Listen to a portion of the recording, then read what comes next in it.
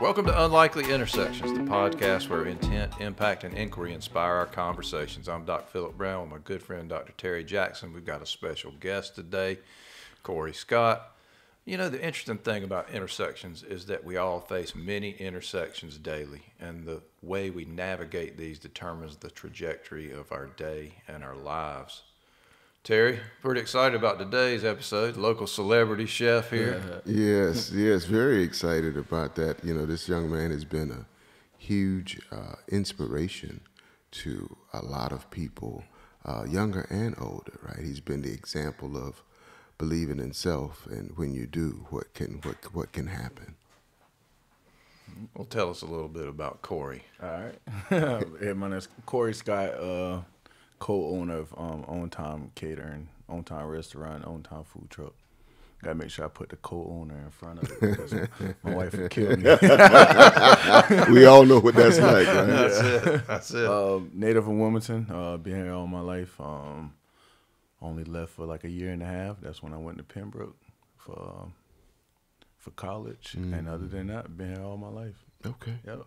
Okay, awesome, man. Awesome. So, what is it about the culinary arts that's so attractive to you? I think it's more the wow effect that I get from when people eat the food and stuff like that. We just had an event this past Saturday, and one lady was talking to me and asked me what culinary school I went to, and I was like, I didn't go to culinary school. the dish room at the hospital was my culinary school. That's right. But it's more the wow effect when somebody eating, just like let me know how good it is, and just the excitement from it. Man, tell us a little bit about your life. Your ascension from a child to where you are, because there are lots of young people out there who really need to hear, you know, who you are, where you came from, how your dream has got you to where you are today. Right. So, like I said, native of Wilmington. We grew up in Gervais. The original bricks. Before they was tore down, me and my family, we moved to Garden Lake. And after Garden Lake, we moved to Westchester. We lived out there majority of our life in Westchester, off College Road. We stayed in a house. It was me, my mom, my grandma, and my brother and my sisters. A normal, typical black family, not really having much. Grandma, mother working to cover ends meet and stuff like that. From there, after that, I went to, like I said, I went to Pembroke. We went there. I went there for like a year and a half until I found out college wasn't for me. And they said it before I went in, like, college ain't for everybody. So it's different because high school, you got your mom or somebody yelling at you to tell you to get up, but in college, you don't. So it's funny because Cedric Harrison, Support the Port, is my roommate. He used to get me up. He's like, "Are you late for class?" And I'm like, "Man, I go another day." So I had like a partial scholarship there for football. I ended up losing that because of my GPA was like a 1.76, and it wasn't because of me not like knowing what to do in school, but it just I didn't go to class, and it was just like no. I think I messed up because I had signed up for too many early classes. I think I had a 6 a.m. class for early fitness walking, the weirdest class, just walking around the track all day long.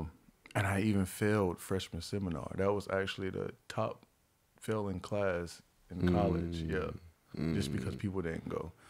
After that, I came out of college, and when I got back home, my grandmother forced me. She was like, "Hey, you got to get a job. Like, you're 18 plus. This is a real life now. If you're not gonna stay in college, you got to get a job." So I started off doing like a couple temporary jobs, and before that, like I mentioned, Ced was there. He helped me because Cedric was working there during the summertime. So I reached out to him to try to get a job at the hospital. So this was the time when like getting a job was like the hardest thing in the world, and getting in the hospital was by far the hardest thing in the world. So I actually used my grandmother's name for a reference, because she was a CNA at both hospitals for 40 plus years. She retired from Cape Fear Hospital. So I used her. Then in the meantime, I was doing a temporary jobs, and I got a call that I had got the job. And I remember jumping off the loaded dock at this temporary job and going straight to the job. And I just quit. I ain't tell the people I was going out or anything. So I was out. So I started the dish room. I was 18 years old. A couple of things I remember. I remember some of my friends that was like in the drug game that was making a lot of money. And I remember at the time the hospital had this pull-up door where the conveyor belt was at. That's when people dropped their food off after eating in the dish room. And I remember them pulling that up and yelling at me, "Ha ha ha! You got a job? You work at such and such, such and such. You back here washing dishes?" And at that point I was like, man, like, do I want to do this, or do I want to go out there and do what they're doing? And you know what I'm saying? I don't have to. So it really, really, really shot me down after looking at that. And it's funny because those guys, the same guys that said that they're not here right now, they're incarcerated. So I'm looking like, yo, I did make the right decision. So eventually, I worked in a dish room, I think for the like first 5 years. So this is where the culinary part came in. I used to go into the kitchen and get the cooks' trash and everything, make sure they straight, loading their dishes back up. And there was this one guy, he was in there like chopping up some onions or something like that. And I was like, "Can I try it?" And he was like, "Yeah." So he was telling me how to guide the knife. Pull your fingers back, guide the knife when you're cutting. So I went in there, I tried it. So eventually I started doing it more and more. Can I help? Can I help? Can I help? So I was helping the cooks do things, but still getting paid dish room things. So it wasn't, at that time, it wasn't about the money. It was more about passion now. So I was creating a passion at the same time I was doing it. So as that was building up, they were short of cook that day. And then I told the chef, like, "Hey, I do it." So it was funny because that day it was fried chicken wings. And the same guy that was teaching me how to do the knife ski said, "Listen, tell you something. Whatever you do, do not leave this corner." So I thought I was caught up. I left, man. Next thing you know, they're out of chicken wings in like 5 minutes, and then I didn't leave out of that corner for that whole day after that. So then eventually, he started. The chef had like more positions open that I was picking up. So I was picking them up, and then. Then eventually, actually, a whole spot opened up. So I put in for that position. And me being young, calling out, not coming to work all the time, and the hospital was just head on with occasions and tardies and stuff like that. So when I put in for that position, it was 2 people. It was me and another guy. I didn't get the position because of my attendance. And I remember running into the bathroom and just like crying my heart out, like, God, like, I did all of this stuff, and I could have sworn I had this job, but I didn't. So right behind that, at the time, the director, he came in the bathroom behind me and talked to me and let me know, like, "Listen, this is the reason why. It wasn't your work ethic. This is the reason why you didn't get it, because of your tardies and stuff like that. But I promise you, if you come to work, come on time, and do what you got to do, the next spot that open up, I'll give it to you." And then, so eventually, that's what happened. I ended up getting the spot that opened up. Then we, and mind you, when I got that spot, this is the first time I ever cooked anything. I mean, we cooked at home, maybe some tacos and some oodles and noodles or something like that. But it was never no cooking. Never no cooking. So we're there, and the guy this is when the hospital opened the room service. This is when they first opened the room service. So I had the night shift, and I came in midday to help finish lunch, and I was working along a guy that's been cooking for like 20 plus years, and he was an awesome chef. So after working beside him, he was like, "Hey, I might leave." "Oh, you about to leave?" I said, "What? So what am I doing?" And he was like, "You're right here. You're taking my spot." And I'm like, "No." So he was like, he was like, "Pay attention. you see this fish that's on the grill? Like, yeah. He said, listen, when you look at the fish is going to curl up on the edges. That's when you know it's time to flip it. If it's not curling, don't touch it. So I sat there, looked at it, and seen it curl up. Then I flipped it. When I flipped it, I was like, oh, it didn't stick to the grill. So then I had a little bit of confidence there. So eventually he left. I was there. I was on the line with the chef that hired me and everything, so it was kind of intimidating. But I did a good job. And from there, it was to a point like I had like crazy momentum, like sky's the limit type momentum. And I was like, yo, I came from the dish room. Like I didn't have a job, you know what I said, a couple of years ago, and I'm doing this now. So as I worked throughout the years, I worked my way up.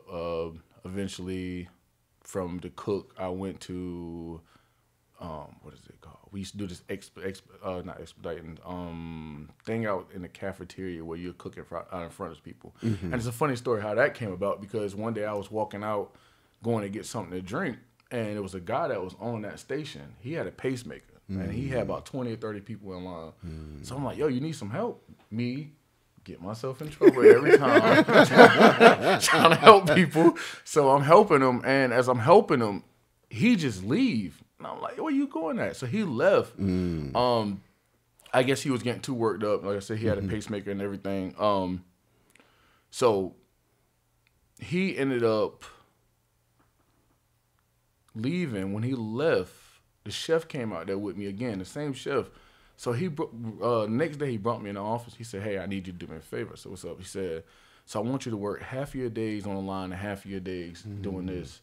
So come to find out, the days that he was putting me on was the hardest days, making pastas and stir fries and stuff like that. And the guy that was there, he was making salads and stuff like that. So that guy eventually ended up transferring out, and he went to another department. And then they kept me on that position 5 days a week. From there, I went to running a catering department. That was the last 3 years. And then I just remembered it was the last hurricane that we had at the hospital. And I looked my chef in the eye and I said, this is my last one. This was September 2019. He laughed at me. Hey, you're not going nowhere. Ha, ha, ha, ha. I said, okay, I can show you better than I can tell you. Right. And then at that time, this is 2019, September 2019, right before that, me and my wife, we was doing like catering on the side. Like everybody else do, catering out of the kitchen type thing.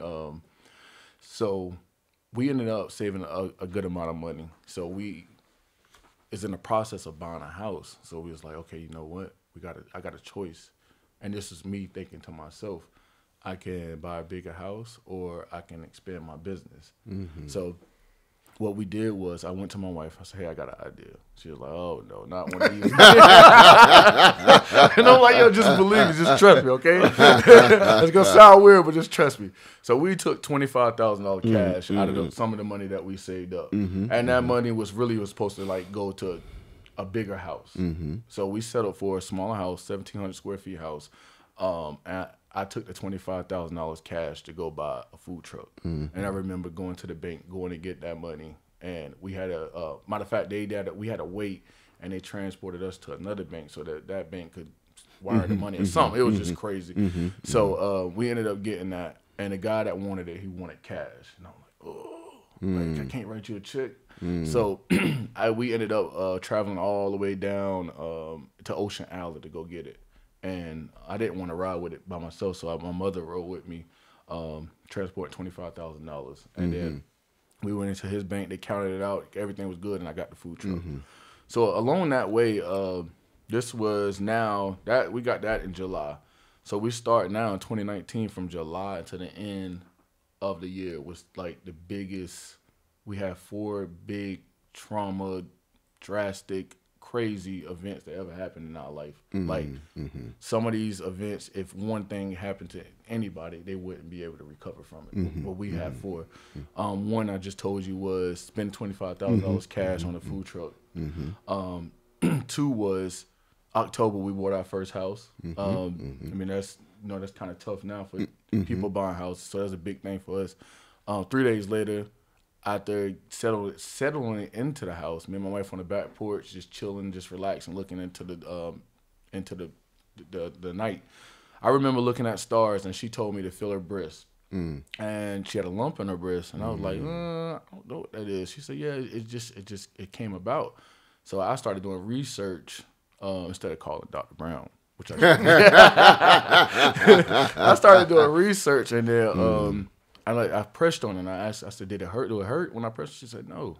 And then that was one of the signs of breast cancer. It was a lump that doesn't hurt. And I was like, ooh, okay. And I was trying to think of like other things to like persuade her like this is not it. So she ended up getting diagnosed with breast cancer. That was number 3. And then number 4 was December 3rd, 2019. I left the hospital after 13 years. So those 4 big events happened in 6 months. So from there, those 4 big events gave me the biggest faith in the world. I mean, capitalized FAITH, faith. Like, it was just crazy faith to the point, like, I know that I could do anything. I could jump off a building and hang glide without a hang glide. You know what I'm saying? That type of faith. From there, we bought the food truck. January of 2020 now. We went out with the food truck. So mind you, the food truck was supposed to be just a backup of me doing catering. So that was like, if I leave the hospital, then I got to have a backup just in case catering's not going right. So March hit, COVID hit. Oh yeah, all my caterings went away. So now where's my backup? And that was the food truck. So luckily we ended up buying the food truck, and that's what happened after that. We really built our name through the food truck, through COVID. So it was COVID was actually a blessing to us, but not a blessing to many other people. It was actually a blessing to us, which was like the weird way of looking at it. We created a crazy following off of it, setting up at Sam's Club for 10-hour days. We had nothing else to do. Nobody else had nothing else to do. Nowhere else to eat. And we just pushed it. And then from there, it's just, we're here. Man, what a fantastic story. It's got all the elements that, you know, we talk about leadership. We talk about putting yourself out there. We talk about recognizing things. We talk about taking risks. We talk about all these things, and we just heard your perfect story that really has all those components, right? These leaps of faith, basically, that say, I'm not sure, you know, there's no way to know for sure, but I believe. And man, that's just fantastic. I know we enjoyed the food truck a lot during the pandemic, personally, you know, but parts of the story I didn't hear is there were parts of it all along where you were giving back a little bit in the community and doing things, and involved a little bit with NC Swim there, as far as, you know, just kind of, there was always that giving back component as you were following your purpose. Yep. And I think you're still doing a little bit of giving back from time to time, as I understand it. Tell us a little bit about that, what that looks like for you. Yeah, we're doing it, just not as much as we were in the beginning. In the beginning, it was like more time that we had to do it. We fed the kids a couple times. That was during the time, during COVID, when they was out of school, and they was eating all the school lunches. So we was hearing like a lot of complaints about school lunches and stuff like that. So it was like, hey, let's go out there. We just needed a spot to go do it at. And then my friend Julian Williams, he reached out to me and was like, y'all can set up here at the Boys Club. And then that's when we had like so many people like just donating. So we just had food, just a whole bunch of different things that we just giving away. We actually did that twice. We fed the homeless a couple times. And then now it's more of donating instead of like more physical work, just because of the time. We try to donate where needs to be donated, not just, hey, I'm doing this, can you do this? No, we donate to like what really makes sense, type thing like that. Yeah. One of the things I've noticed about you guys is you have really stayed deeply connected in the community. You know, those roots have stayed right where they were planted in the first place. Right. Yeah. And you know, I think that's really important, obviously, to do that. Obviously, you do. I know Terry does. You know, and it's interesting to watch how it's almost become magnetic for you guys. Yeah. Right. I mean, like, there is just growth all the time. Yep. And you get to the place, it looks like, from your online presence and from the times I've been to restaurant and stuff, it's not like you got a lot of extra time. So actually, this is extra time for him, right? Yeah, right. Giving away time gets harder, but then when when you have a little bit of financial resource to put forth, tell us a little bit about, the restaurant was also a leap of faith. Right. I mean, I know that you guys had an investment in the place, but you also had, the whole renovation process, and there's obviously you got to get access to capital. And what did that process look like for you? Before I even start off that, like, I do a lot of like Facebook posting, and it's all like positive Facebook posting, and I it's easier to explain it now than instead of me putting up a post up. I post it's not to say that, hey, I'm this and I'm that and I'm all this and I'm that. I'm probably one of the most humblest person like around here. It's to a point that like one girl told me one time, hey, you're too humble. Being too humble probably could get you in trouble. And then she explained it to me. It's a long story, but she explained it to me and I understood it. When growth, you grow too at the same time. So while I'm growing, I still act like I'm that dish room Corey. You know what I'm saying? But you still got to try to catch up with your growth. But I say this is because the way I post is always positive things that happens to us. Like I just explained that story. And that's the reason why I do post like, we won this, because I know where we came from. Like for me to sit there and watch my wife go through chemo and stuff like that, head shaved. I got a picture in my phone, her sitting next to my daughter. And, when you're doing chemo, it's just like it's killing you. And I watched that picture and I remember looking at her when I taking that picture, like, wow, like, at least she has a chance to fight. You know what I'm saying? But most people don't. They can get in a car wreck and they don't have a chance to fight. They can die instantly. She have a chance to fight. And that's how I look at life now. Like, keep going. You got a chance to fight. So, and I just wanted to put that out there. That's the reason why we post so much positive things. So other people could see it too. It's not like a bragging thing. It's just letting them know, like, listen, I'm a black entrepreneur giving other black people hope. Like, that's all it is. But as far as the restaurant, so how that came about too, I used to have this guy and a couple other guys that came with him used to come to the food truck all the time. They came, always came. And not knowing that this guy was going to be like the savior later on, it was to a point that like we knew that we needed to eventually expand from the food truck because everybody was missing the food truck. So I reached out to a couple people. I forgot the lady's name. She used to work at a hospital. I reached out to her, and now she works for Live Oak. To come to find out, she's actually Garrett Huntley's Huntley Garrett assistant. Huntley is the president of Live Oak. So we ended up getting contacted with him. I had a meeting with him to discuss future plans. So I knew, me being a chef, I didn't know anything really about banking. So my friend Jamar Jenkins, he's a banker. I took him with me to the meeting to help me out. So while I'm in there, I'm actually telling these people what we're doing. Hey, I'm doing this, I'm doing this, I'm doing this. We're feeding these people such.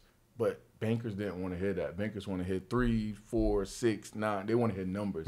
So I remember Jamar stopping me, and he tapped me. And he was like, let me take over. And then he started taking over, and he started explaining numbers to him. And then now they was like, oh, okay. So eventually, when we left that meeting, Jamar got a call back. And I'm like, he told me, he was like, I got a call back. They want me for an interview. And I'm like, huh? So I'm thinking in my head, like, why they ain't call me? Like, that was my interview. You came in there with me. So, like, yeah. So, like, my natural, I don't want to say it like the hating part, natural part came in. Not like saying that I was hating on him, but like a natural, like it's natural. Like, why didn't I get it type thing? Like, that ain't right. So eventually he ended up getting a job down at Channel, and they needed somebody to hire for that position. So he got a job and everything. I'm like, yo, these people ain't called me back yet. So they eventually called me back to go set the food truck out there and serve them. And I'm thinking in my head, well, I guess that's their way of like saying, hey, sorry we didn't call you back. You come out here and make some money type thing. So eventually that ended up to another conversation, another meeting, because the first meeting I didn't have all my credentials right. And mind you, that having an accountant and everything else in line is very important. So my accountant had everything that I needed when I went back to the next meeting. Now mind you, go back to the beginning of the story when I said it was a guy that always came to the food truck. So I ended up, they ended up connecting me back with the guy. And I'm like, hey, what's up? His name's Joe. I was like, man, you the one that comes to the food truck? He's like, yeah. And then kind of found out Joe was my underwriter. So this whole time he was coming to the food truck, he was the underwriter for the bank. So that's who I sat down with. Joe sat down in my kitchen with me and my wife. We did all the paperwork to underwrite to get the building and everything because we knew somebody else was already on top of it, and I let them know that. And then that we sat in there. I think we stayed up like 10, 11 o'clock just getting everything situated. The next morning we was under contract to buy the building and the land. Mm-hmm. Yeah. So eventually everything got right. We went for one number that we thought was going to cover everything, but being that I was trying to be the nice guy, save a historic black building, it ended up being like almost double what we asked for. Mm-hmm. So it was a lot of different things that we had to like go through during the pandemic. It was just a ton of things. I think the biggest thing that we had to go through was electrical box that we was waiting on. So the building was done. 6 months. 6 months just sitting there, the building was done. So that electrical box was like way out. It was supposed to be actually here like this past March. So we were supposed to open up like March. We're giving another tape about April. This month. So one day I put it on Facebook. I said something like, this is not right. Why is God punishing me? And then people started commenting. And then this one guy was like, yeah, I know how you feel, man. We're going through it now with our electrical business. And he said electrical business. And that then there I inboxed this guy. And I was like, yeah, this is what happened to me, such and such, such and such. And he was like, wait a minute, I know a guy that might have that piece that you need. Now, this piece right here, we done called everywhere. California, Oregon, any place you can name that's in the United States, they don't have it. Everything's on back order. This guy had one.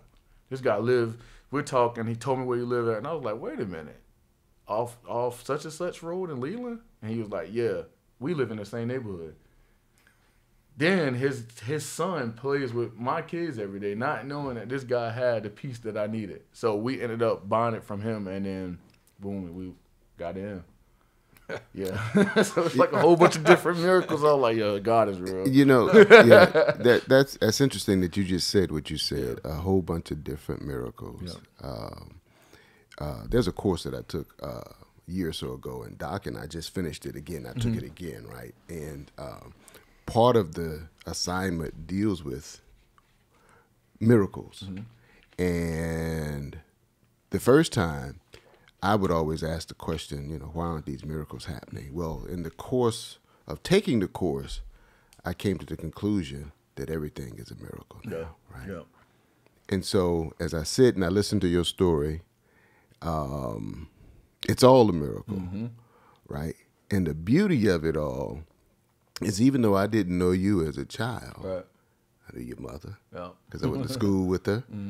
I knew your father because we played basketball together. And it wasn't until you told me one day, hey, my dad, I was like, what? and then your mom, and we went to school together. Yeah. So the beauty is to see someone younger than myself coming out of the same kind of environment that I came out of, right? And just succeeding, right? I like to say you talk about faith and you talked about believing. Yeah. For me, you get to the point of knowing. Yeah. I know what I'm capable of doing, right? Yeah. I know I can do this, right? Because the little wins. I've proven to myself time and time again, even though I went to college wasn't for me. Hey, I went to the hospital. I took this step. I took this step. I took this step. I succeeded at it all. I needed some course correction, but because I wasn't always at work on time or calling out. But once I got course corrected, the sky was the limit. And now I'm an entrepreneur and I'm serving thousands and thousands of people, you know, on a weekly basis. But more importantly, I'm an example for young people, young African-American males of what can happen if you believe and know who you are. Yeah, man, you end up on Unlikely Intersections podcast. That's right. Like, how much better than that? That's right. You know, but the truth is, again, it's that story of how so many businesses, how many personal successes happen. Yes. I mean, you know, you did stretch yourself out there. It wasn't like everything fell into place immediately. Right. There was a ton of perseverance. There was a lot of adjustment that you did along the way, you know, and now it is what it is. And, you know, not only is your business on time, I bet you're on time every day. That's right. early most days. I mean, right? No coincidence, right? It's amazing that everything fell together. And, you know, so many people, you know, sort of stepped in and were part of that journey for you. Just like is probably happening, and you may not even realize it yet. Sometimes you probably do. You're part of people's journey now in a lot of different ways. That's right. And the piggyback on that, like all of this success that we're having right now it's just not from Corey or Fallon. It was Corey and Fallon always asking for help. That's a big thing in the black community. Everybody's scared to ask for help. That's right. I remember looking at Keith Rose, which is my mentor, and seeing what he was doing. So instead of hating on him or talking bad about him, I went to him personally. Hey, I admire you. I need your help. And from that day on, this was around the time that I got the cook job at the hospital. And I remember mentioning to him, hey, I want to leave the hospital. And he's like, why? What's the reason why you want to leave? And the reason wasn't good enough. And he was like, well, when it's time for you to have a better reason, then you could leave. You know what I'm saying? So, and then other things like that. He's helped me on the food side. I have my pastor, Pastor Robert Cameron from New Beginnings. He helped me a lot on the business side. My plan was to go straight into a restaurant from the hospital. And he was like, why not start smaller and then work your way up? And that was the reason why we ended up getting the food truck, was because of him. But it's just to say this, to say that, is that, like, I don't mind asking for help for anything. If I need help with this, I'm going to find somebody that's successful in that, and then I'm going to ask them, can they help me do it?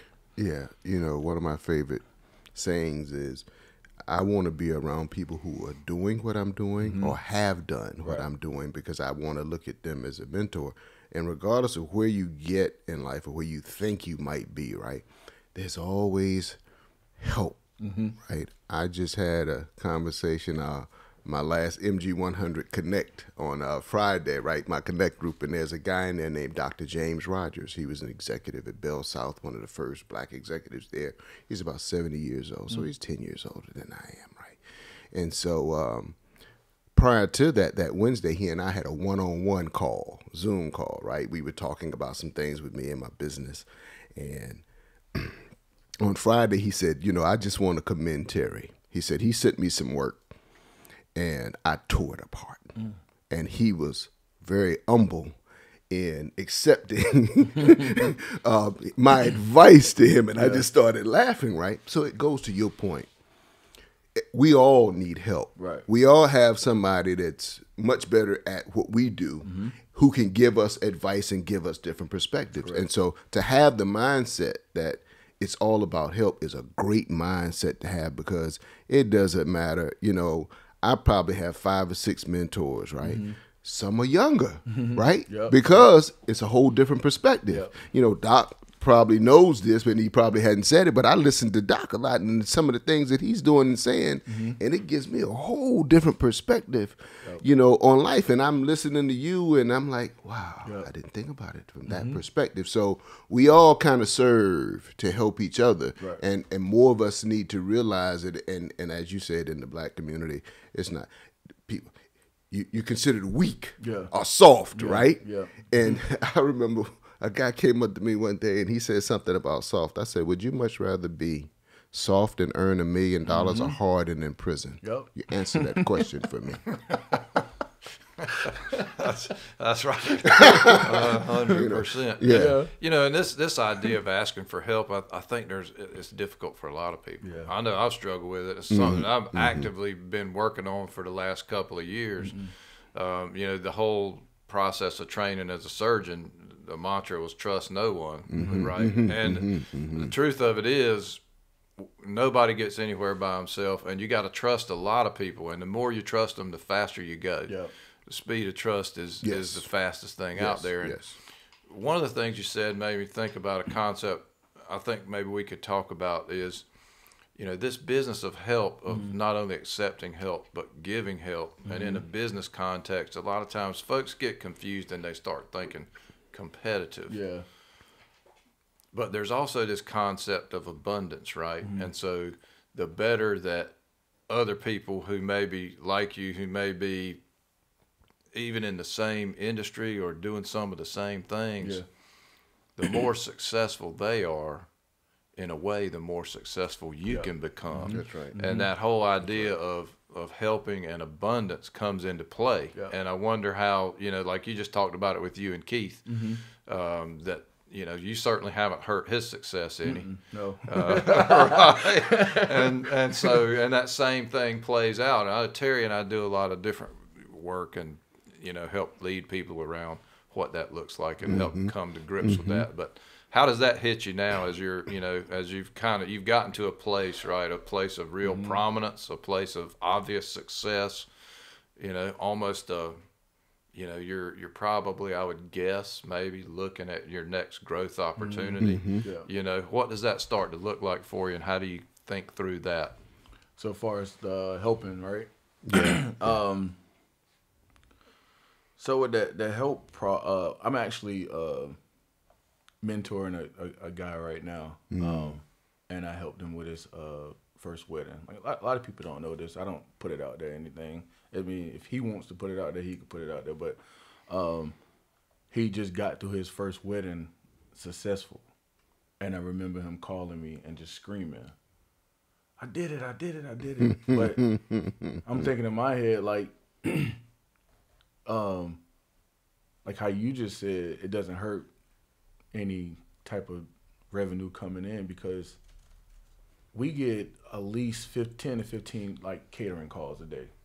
Then we got a restaurant open. I know for a fact we could only probably do one out of that 15. So what I'm going to do is let them just try to call somebody else. But I have somebody else that's on standby that I could get a number to, and he'll call. And he's going to do good. And then they're going to know that, hey, that you referred me. I got referred from Corey. And I already know that the people that I sent them, they always going to be a long time like customer of mine anyways. So it's just like me helping. I just helped them, and I just helped him on getting, you know what I'm saying, in the better position, stuff like that. So far as help, I just look at it as blessings. As blessings, and I'm a strong believer that no one can stop your blessings. And I think the only person that can stop your blessings is you. And that's just how the type of work that you put into anything.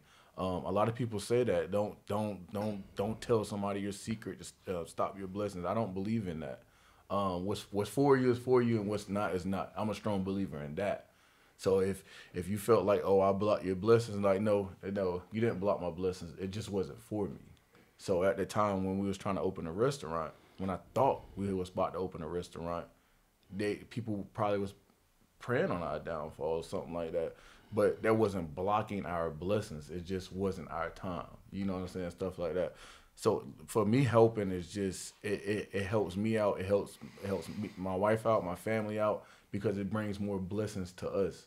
That's how I look at it. By helping. Yeah, it's like the universal principle of increase, right? That's you right. know, the more you put out there, the reciprocity is out there all the time. Yep. And building those networks, right? Like people get networking wrong so much, right? Like you go to a social meeting and you network and you give each other cards and you get contacts. I don't. I don't care for that at all. To be honest with you, I mean, no offense to that. I don't really attend those type of meetings, and because don't need to. It's just more of a show type thing. You know what I mean? Yeah. So my networking is I can't network with somebody that's not going to help me like what I want to do. If I want to build a boat or something like that, I'm going to find somebody that know how to build a boat, not somebody that's doing the total opposite. You so you're on not point. Networking. And sometimes I say this. I said, I've said this to you a couple times. Doc, I need to get out into the community more, right? Mm-hmm. But some of what prevents me is being able to look around and say, well, okay, who am I going to? What meetings am I going to go to? Mm-hmm. It's got to be something that is of interest to me, and I know that whatever they're doing, it's part of my purpose. Mm-hmm. And it has to be with people who can execute, mm-hmm. because you run into a lot of people who can't execute, right? Yep. I think the very first conversation I ever had with you, mm-hmm. a mutual friend of ours, yep. gave me a call and said, hey, you need to talk to this guy. And I think DeLon Solomon. Mm-hmm. Yep. Solomon. Yep. Yeah, I think he was talking about a business plan. Yeah. And Solomon was actually one of the cooks I used to wash his dishes too. Yep. He said, you need to talk to this guy, man, about a business plan or whatever. And I think he gave you my number. Mm-hmm. And we talked. And at the time, I remember talking we was on the phone for a couple hours. Exactly. And I didn't know exactly who you were. Right. I didn't know who your mother was at the time. I didn't know your dad, right? But I remember we had a great conversation for a couple of hours, mm-hmm. right? And then, I just kind of watched your progression and what you did. And then I spoke at the hospital event. And you were part of the catering team mm-hmm. for that, right? Mm-hmm. And so I saw you there. Yeah. Then, of course, NC Swim, right? So I watched your progression, and I was like, he's in the right places. Yeah. So networking, a lot of the times, is about being in the right places with the right people, not just with everybody passing out a business card. Right. It's around purpose, like you said. And I really, really think my biggest networking was from the hospital. Mm-hmm. That was my biggest networking. I met Dr. Brown.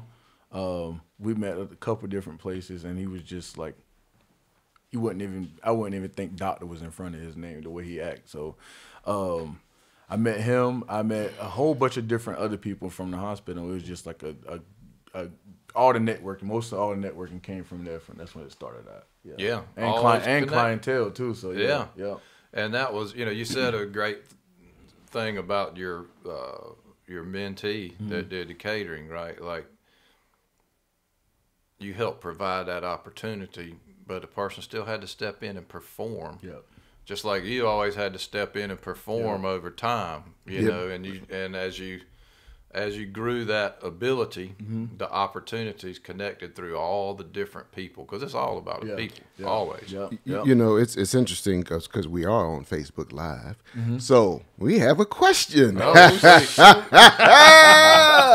out. And the question is, can each one of y'all explain your perception on what success is?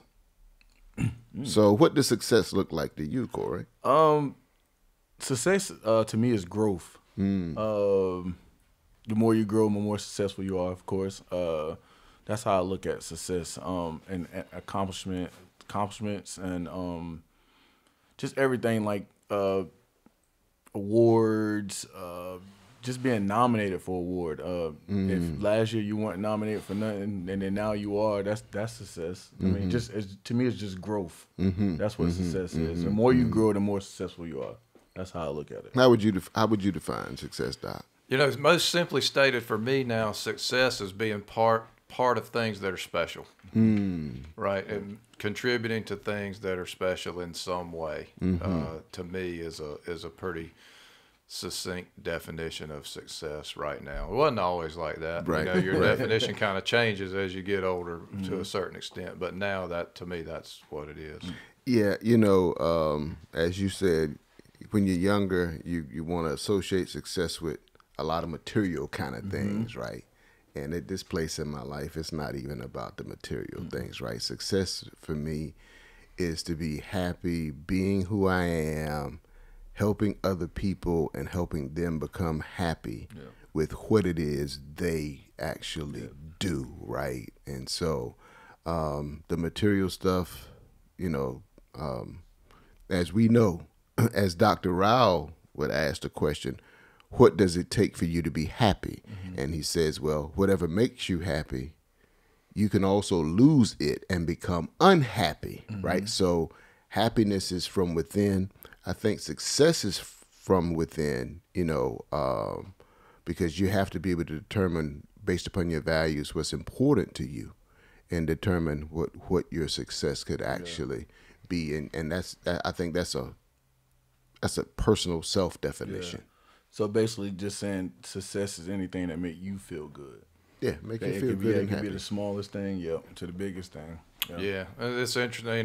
We in this class, Terry's talked about a couple times. We went pretty deep on some things that can get mystical at times, right? And one of the things that struck me is that no human is capable of acting outside their perceived self-interest at a given time. And that doesn't mean you can't be altruistic. Doesn't mean you can't do good things. It means that you're getting some reward from everything, or you anticipate some reward from everything you do. Whether it's an act of service, whether it's an act of commerce, whatever it is, and I think understanding that and realizing that that's okay, that's just part of human condition, that helps a lot. Because a lot of times it's just about peeling back the junk, right? That's right. Peeling, That's right. jealousy and anger and frustration and all that. None of those things really serve us well. It's just because of stories that we're telling us in our head, like you described, like, why am I being punished by this? But then you realize after a while, that wasn't it at all. There was things happening that you didn't even know at the time, right? Good, bad, who knows, right? Hey, we have another question here, and that question is, what's next for the On Time brand?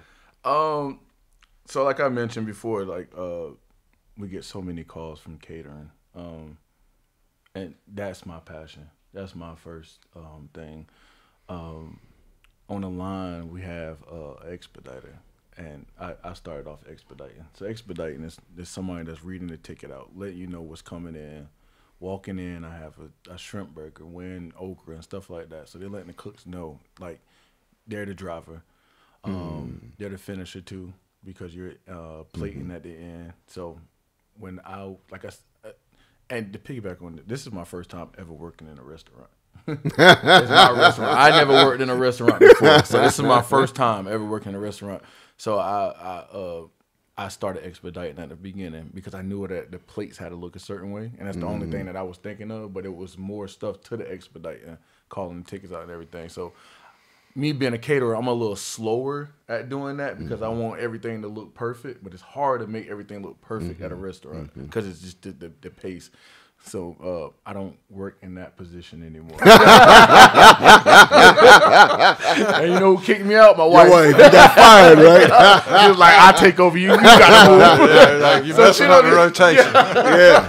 So she don't even let me come up there no more. So but I say this to say that we get so many calls about catering.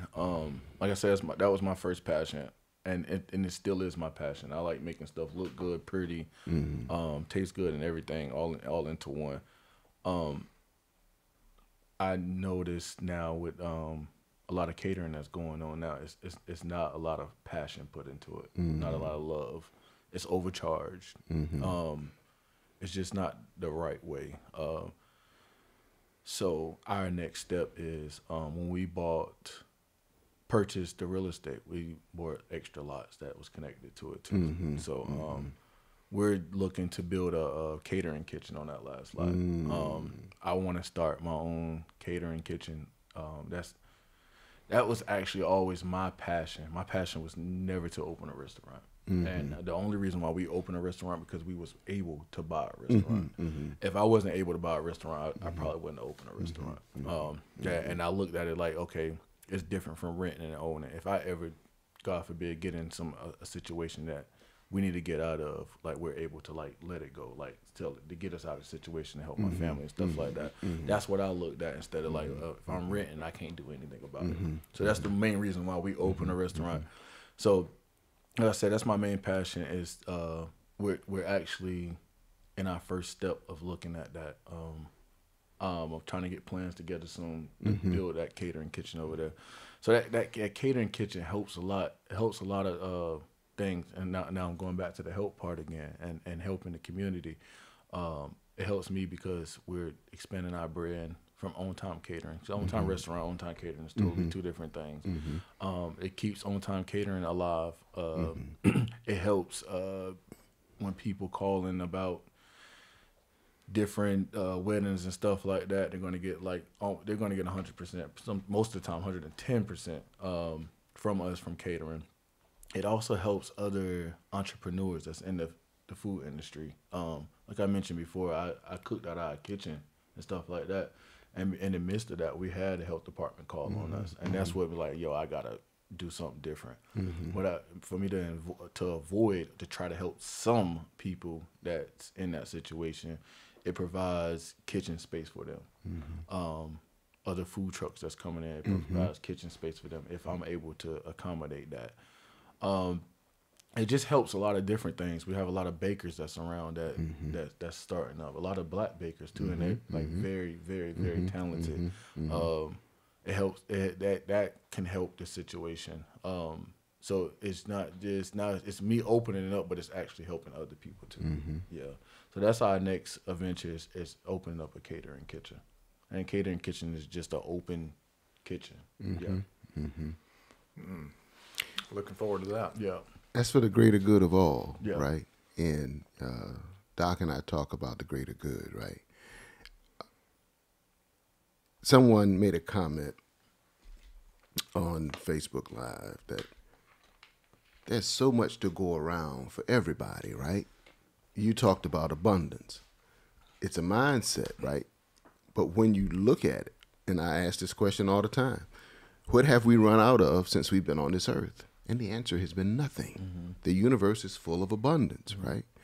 And so with that, we have to be able to get people to understand, right? You giving back helps you, helps your business, helps your family. Yep. It helps those coming after you. Yep. And so, you know, I remember listening to this young guy was talking, and he said, I got to go talk to this OG, right? And, you know, original gangster, you know, the older term, right? And so I'm standing there and I'm listening to him, and I look over my left shoulder and I look over my right shoulder, and I said, who he's talking about? He was actually talking about me, right? But I got what he talked about, because when I was younger, I was going to older guys to ask for advice, you know? And so now that I got it, it's like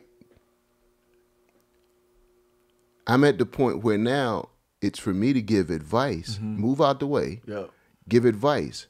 And at some point in time, you're going to be in the same role. So you're building kind of a pipeline of those people, those culinary people, the bakers, the chefs, whatever. You're the example for what that could look like in Wilmington moving forward. Right. Yep. And that's that's giving hope. I was talking to a very, very, very wealthy guy one time, and he was explaining to me about the Black Lives Matter signs being moved away, and was asking me, hey, you think it's smart for us to purchase some land right there and put a statue there? I'm like, statue doesn't do anything for us in the black community. That's right. I said, and actually I could tell you the name because it's about the story, but it's actually the owner of Live Oak. I said, don't get no statue. I said, what you already did for the black community was bigger than a statue. You gave a young black kid from the south side of Wilmington a loan, which a business loan, not just a loan, but a business loan. Like once you did that, you gave the black community hope, because if they see Corey do it, then I know I could do it too. And that's the problem, I think, with us is in the black community is more of hope. We don't have hope. So it's like a monkey see, monkey do type thing. So if I see him doing it, then I know I could do it. But I think mine's like more of a good positive hope. You know what I'm saying? So it's once he did that, that helped out a lot, because I have a lot of other people asking me like, how did I do it? And I'll let them know, because I mean it's room around for everybody. To eat. That's right. Everybody. That's right. Everybody And I think eat. nobody don't understand that, but it is, and I'm telling you this because I'm in that situation. I help other food people, and that's the hardest thing to help people with, other food, other chefs and stuff like that. But I help them because I know people still gonna come their own time, so I'm not worried about it. Yeah, and that's we probably got time for this one last question. We have a question from a viewer about any tips, high level tips of somebody wanting to be a private chef, and what would be critical steps for somebody who wanted to be in the food business? The biggest tips, like I just said, like I'm not the person to knock anybody that's doing anything like illegal, because I did it. Like I look at it like you got to start from somewhere. So the biggest tips is getting all your credentials and everything lined up. When I was doing stuff out of my house and stuff like that, I felt like a drug dealer. You know what I'm saying? Making money, but you still got to watch your back type thing. Right. Health department. Yeah, stuff like that. Yeah, the health department was the police. So I still had to watch my back, and then it still had people that would call. I got somebody that threatened me one time. They was going to call the tax department on me because I wasn't paying taxes on it. You know what I'm saying? You can't find that money anyways, but stuff like that. But it's credentials. Like hats off to my accountant, Tamika Brown. She helped me and my wife so much, like to the point like I used to get mad at her. Like she'll tell me, "You got to do this, you got to do that." I'm like, "No, Tamika, that's a lot of money. That's a lot of money. No." And then she's like, "Just trust me." So by her helping me have everything lined up and stuff like that, and all my everything in order, it helped us. She's helping our growth. You know what I'm saying? So that. So just having your everything lined up, all your credentials, everything you need to make that happen, and then you don't have to worry about anything. Like you don't have to worry about nobody like doing anything to you or anything like that, because all of your stuff is lined up in order and everything is taken care of. Just doing it the right way. Yeah. A lot of people like to cut corners, doing it the wrong way, this quick dollar type thing. If you have a passion, a quick dollar is. If you have a passion, you're trying to make a quick dollar off your passion, that's not a passion. That's right. Because it's not going to last long. You want your passion to last long. That's right. So I never look at the quick dollar. Never look at the quick dollar. I turn a dollar down fast, and I turn plenty of them down. Yeah. If I can't do it, I can't do it. I apologize. But I probably know somebody else that could do it. But that's the biggest thing is keeping everything in line, all your credentials, everything right, certificates, everything. Yeah, so I hear no shortcuts, right? That's right. No shortcuts. It'll get you in trouble. And be legit, Right. And your story just, echoes that so strongly, right? Yeah. It is a story of apprenticeship to mastery, right? And now the part of that mastery is the sharing part, right, with others and helping. Well, I think sadly we're at the end of the hour. This has been a fantastic show. We want to thank our listeners and viewers for joining us here at Unlikely Intersections. We want to thank Corey Scott for joining us, and you'll be able to find this show obviously at our website, unlikelyintersection.com. You can find it here on Facebook at Unlikely Intersections. You can find it on YouTube, Unlikely Intersections. We're hopeful that Corey's going to share it from on time, because I know that thing is hot. We'll put it on. You can find me personally at docphilipbrown.com or Doc Philip Brown on LinkedIn. Terry, where can we find you? You can find me on LinkedIn, Terry Jackson, PhD. You can find me on Facebook as well. Thank you for the questions. Thank you for paying attention to the important conversation that we've had here today. You get to see what hope really looks like. And then, Corey, where can we find you, as if all these people don't already know? Don't go to Corey Scott on Facebook.